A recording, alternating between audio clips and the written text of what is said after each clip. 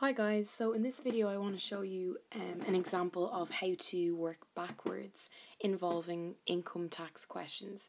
So this is probably the more difficult side of the higher level paper when it comes to applied arithmetic.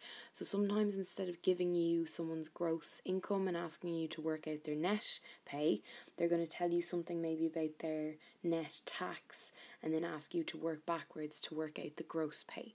So we're going to have a look at an example now to help us understand how to calculate these questions. Okay, so in this question, let's review the information that we've been given. So first of all, we're told that Connor has paid $7,000 in tax last year. Now, the really important thing to think about this is that it's not gross tax, it's net tax. So the first thing that I would do on my exam paper is write down that I know that net tax is equals to 7,000. So that's how much Connor actually paid to the government in tax last year.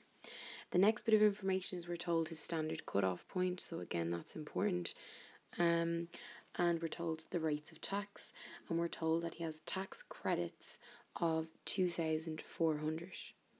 So that's going to help us out with net tax in a couple of minutes.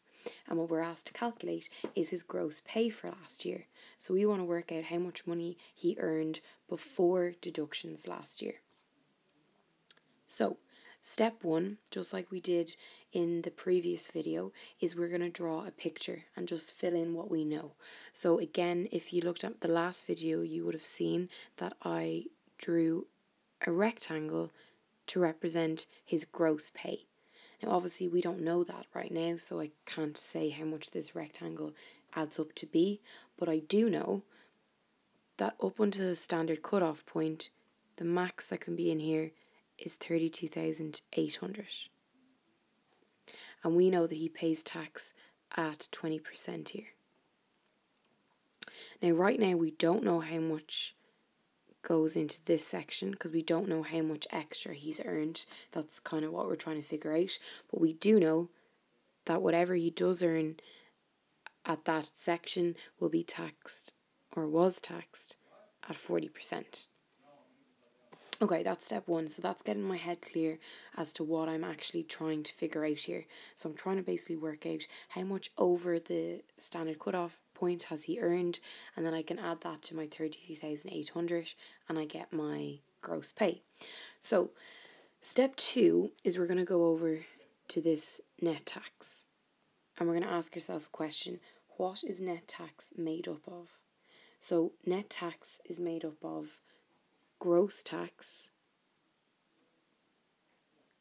minus tax credits. Okay, so what that means is that we obviously started off thinking that we had to pay a certain amount of tax to the government, which we call gross tax. However, because we had a certain amount of tax credits, we didn't have to pay that. So if we want to go backwards and we want to work out how much tax we originally thought we had to pay to the government, we're going to add back on my tax credits to my net tax. That's going to allow me to actually find out how much tax I originally thought I had to pay. So in order to work out our gross tax, then we're going to do €7,000 plus my tax credits of 2,400. So therefore we originally thought that we had to pay €9,400 in gross tax.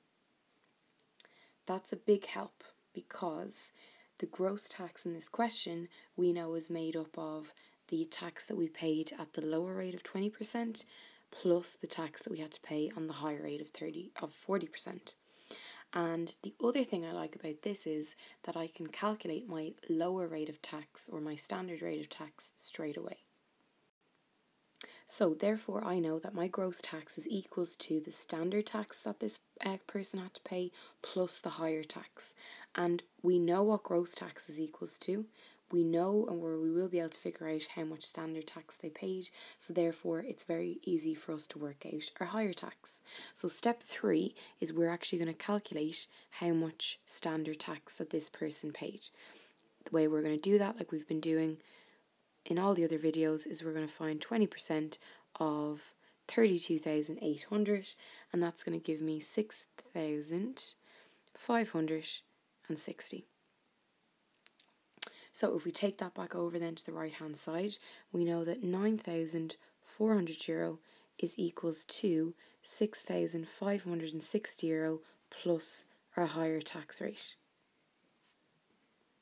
So if I want to go backwards then, or if I want to, I suppose, reformulate this equation, I want higher tax to be by itself, so I want to get rid of the 6,560 from the right hand side of the equation, so I'm going to minus it from both sides, so therefore higher tax is going to be equals to 9,400 minus 6,560, so therefore my higher tax rate that I had to pay on this gross income, which we're not sure of yet, is equals to €2,840.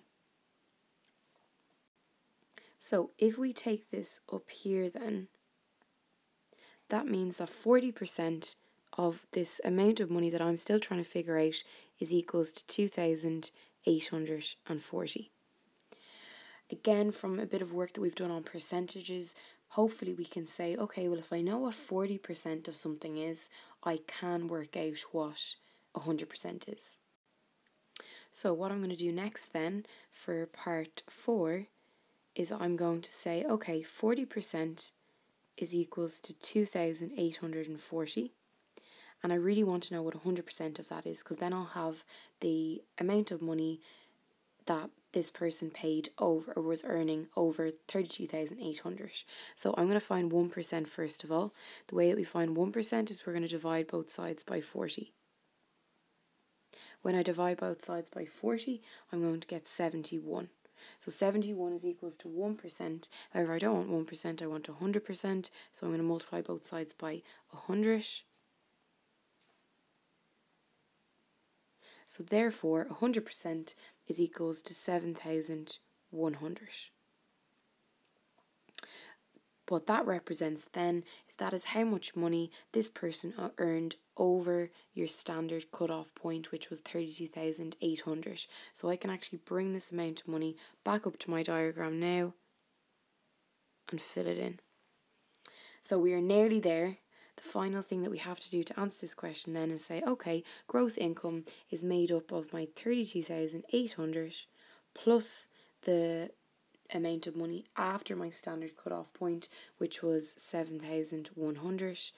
And when we add those two together, we are going to get a gross income of 39,900.